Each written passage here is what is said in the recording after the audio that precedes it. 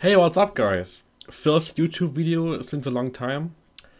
Besides Forza and Forza RC, of course, I've been enjoying Gran Turismo Sports recently, so I thought it would be great to show a Gran Turismo Sport video. I'm using a Thrustmaster T300 wheel with the F1 add-on and T-Power Pro pedals using third-person view. I know that's the biggest sim racing sin out there, using third person view with a wheel, but I mean, whatever works for me, right?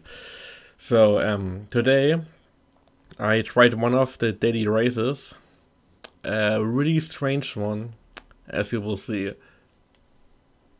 There are always 3 daily races in Gran Turismo, and the one I did was in a really old Fiat from 1968 on one of the fictive tracks in Gran Turismo, and that car is really slow as hell. And well, I set a lap time that is second place in Europe, so let's watch the replay to see how to drive this car. So you can see how tiny that car really is right here, really old tiny car. First thing I do is that I enable all the HUD elements so that I have all the information, and then I switch to my driving camera. You can see how this car is not hitting more than 81 miles, really slow as I said, and you really need to be smooth on the turn-in and on the braking, otherwise the car will slide, costing you tons of time, which is really difficult on turn 2 right here, slow in, fast out.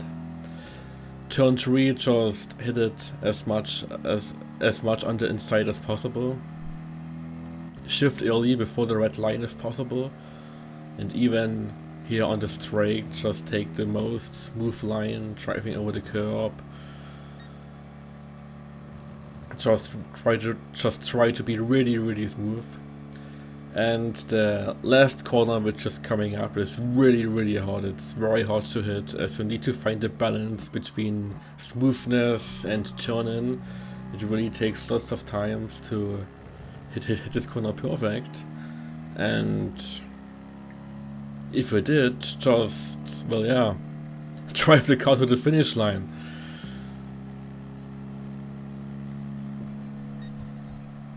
Alright, let's head into a race then. Gran Turismo uses skill-based matchmaking, so let's see who I will end up racing with my A rating. Will definitely be hilarious to race this.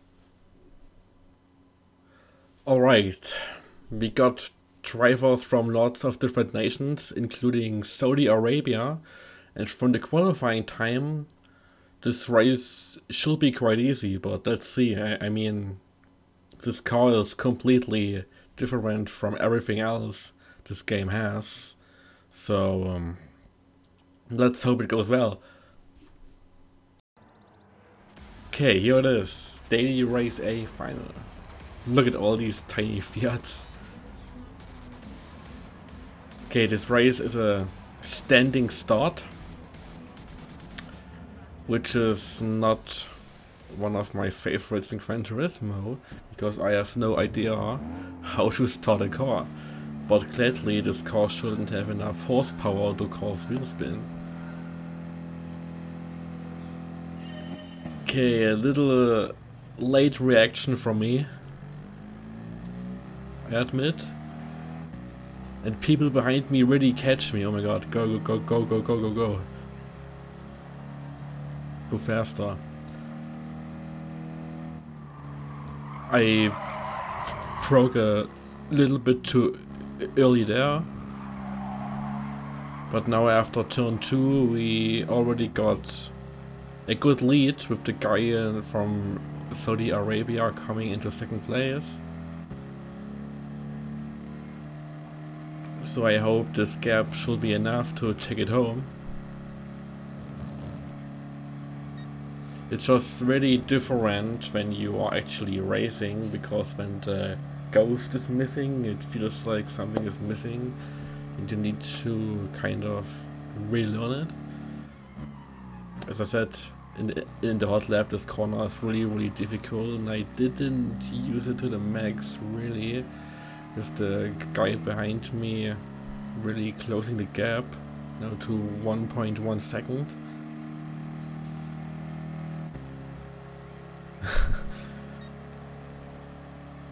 Really long straight. Just trying to brake and turn smooth. Not quite the apex, still good. Yeah, that was quite a slide. Costing really time. And the guy behind me is really closing the gap now. Let's fast forward to the end of lap 3. And you can see that my gap to the second guy decreases and decreases more. With now just half a second behind me. And one of the things in Gran Turismo is that the draft is really strong. So even though we are just going like 70-80 miles, he is closing the gap so hard.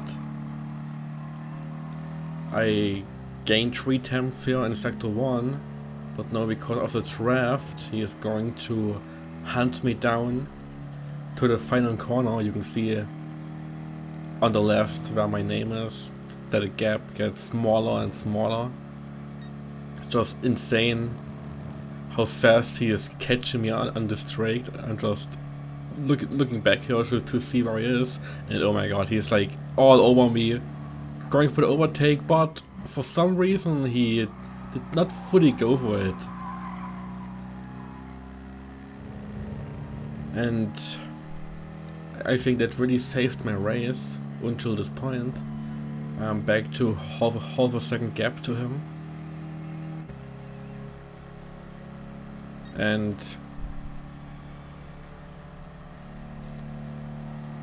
he's coming closer again slowly. Ooh, that was really too much. Like, if you're unlucky there, your car can roll. I shouldn't have done that. Got lots of time here for the first section to him, like half a second I gained to him. And that it doesn't seem to be enough to get out of a draft window. As you can see that he gains more and more slowly at the straight. And he is not getting pressured by anyone, so he got all the room and space and time just for me. That was a bit too much to the inside as well, but I got it much better than he has. It's like you can see that I get times in the corners, but every time on the straight he is really hunting me down. And now we are going to the final lap.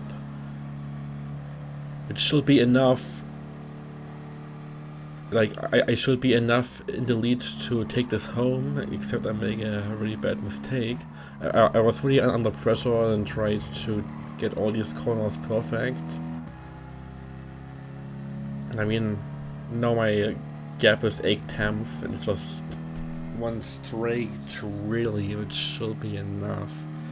Thing is, it brings up the question to me, like, imagine you really have a race where like 3 people are all over you. That will be absolutely insane in this car. I mean, it's the draft is so strong. Like, he is back to 3 tenths on me on the final corner, so I really have to get this perfect, because if I get a bad exit he may get me to the finish line. And I mean, even though I got the corner well, it's still just a very tiny victory with 2 tenths. What's also funny is that his fastest lap time will be faster than the lap I set online. It's like one of these things in Gran Turismo that you really need to walk with the draft, and it's one of these things I'm not used to yet, because in Forza it's the opposite. There isn't any draft in Forza already, you know. Meanwhile here you get hunted down on the straight, and I still need to learn some tactics to defend against that. Like, I think in lap 4, when it was really all over me to the final corner, I think that he could have really gone for the overtake, but he somehow didn't. But well, I at the end, I still won. Okay. Thanks a lot for watching, guys. This was my first video since ages. My first Gran Turismo Sport video. I will also make videos about Forza. Drop me any questions you have, stuff you wanna see, and thanks a lot for watching. See you guys.